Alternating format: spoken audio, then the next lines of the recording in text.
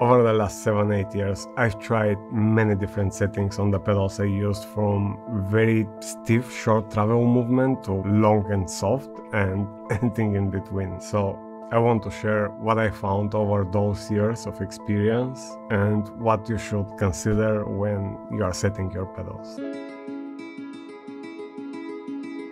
If you are one of those drivers who have heard that the really fast, hardcore DNA racing cars use brick-like super hard pedal, but the video you have seen suggests the opposite, I will try to explain what are the differences between those two settings and what are the benefits and the negatives. First, the hard, non-travel brake can achieve quickly maximum force of brake pressure, and that can be different up to 1/10 from the long travel, but that doesn't mean this is the optimal braking. We all know that how quick the car will slow down strongly depends on how much grip the tires have with the surface, but that grip is very dynamic force which changes dramatically through all different phases, even if we brake on the straight. In different speed, the mass of the car creates different force, but also those top class cars can create incredible amount of down forces, which gives even more grip to the tires. But that grip changes dramatically with the different speed. The F1 cars, for example, can brake on maximum brake force on very high speed, where the downforces create incredible grip, but the drivers have to gradually release the pressure of the pedal while decreasing the speed. I read those cars need up to 160 kg pressure on the brake pedal to achieve that maximum disc to pad friction. But let's don't forget, those cars can create up to 5G, which really helps a lot the driver leg.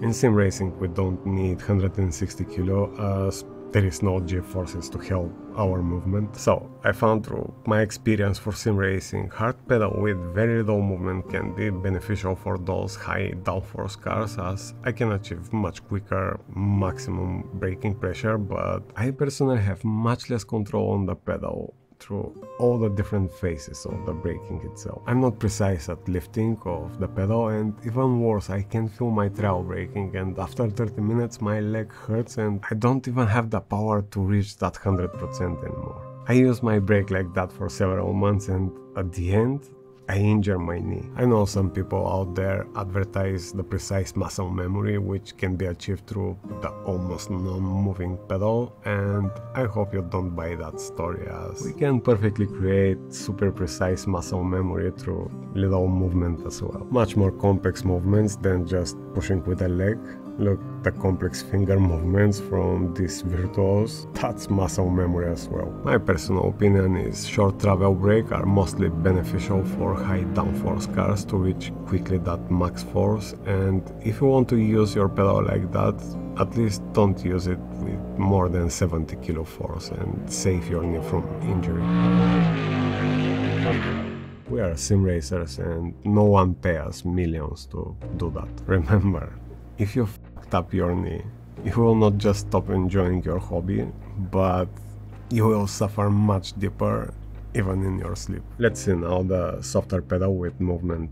As we know, brake is not used just to stop the car, to go around series of corners or even single corner as fast as possible. We control the car not just with the steering wheel, but with the pedals as well. I've talked about the different forces on the car which can be created through trail braking, pushing or lifting the throttle, which can transfer the grip on the different tires and help the car rotate better around the corner. And for me personally, the softer pedal with little movement helps so much more my precision in those road and rally cars which I mostly drive. I personally feel having that medium movement in the pedal with medium stiffness helps me create better control and better muscle memory. That's not scientifically proven, but I feel for my brain it's much easier to create that precise memory through little movement and pressure instead of just pressure. And it's so much easier to control the car around series of corners. My pedal pressure is set to 53 kilo for one very important reason. That's actually what my knee and muscle can tolerate for 3-4 hours per day drive without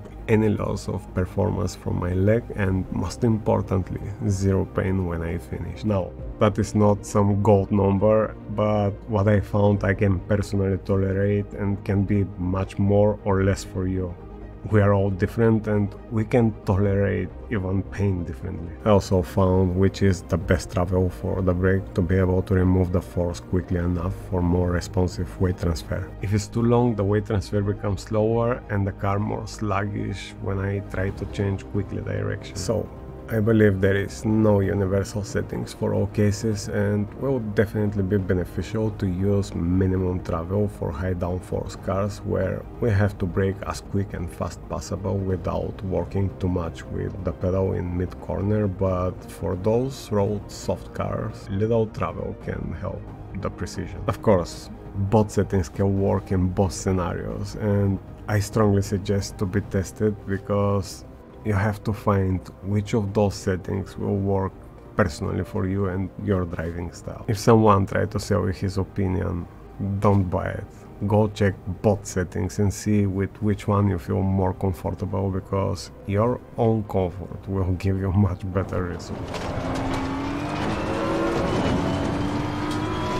Here are the steps I use every time when I set new pedals. First, I make sure I sit firmly in the seat without any gaps in my lower back. One of the reasons I use belts is to keep me in that position, and every time I smash the brake hard, my body doesn't move back and all the pressure goes instantly to the brake. Next step is to put the pedals high enough and the pedal plate meet the level of the support point of my back. If that is set correctly, next step is the angle of the pedal. I must have minimum movement on my ankle through the entire phase of the braking. If I don't isolate my calf muscle and my ankle moves, I found my legs start shaking, particularly when the adrenaline kicks in. I try to control the brake with the big leg muscle and minimum ankle movement. Once I'm done with that, I try to find the sweet spot of the hardness and the movement. Not too hard to make sure my leg muscle can perform on 100% for a few hours drive without pain in my knee, and not too much travel to make sure I can quickly apply max pressure but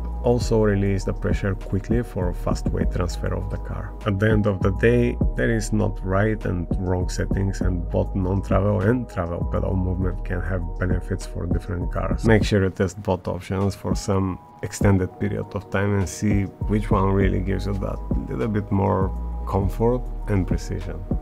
Much love, sim racers. See you on the next one.